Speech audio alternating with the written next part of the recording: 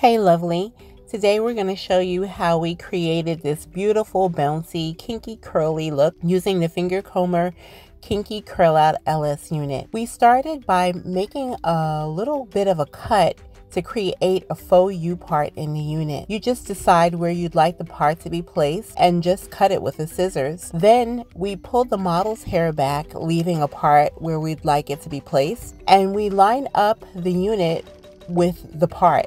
We're going to use some pins, some just regular hairpins or bobby pins. We use hairpins because they're a little bit easier to hide. And you just want to pin the unit in place.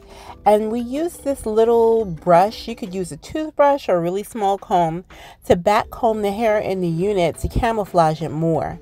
And there you have it, a really cute, bouncy, kinky, curly look. Enjoy.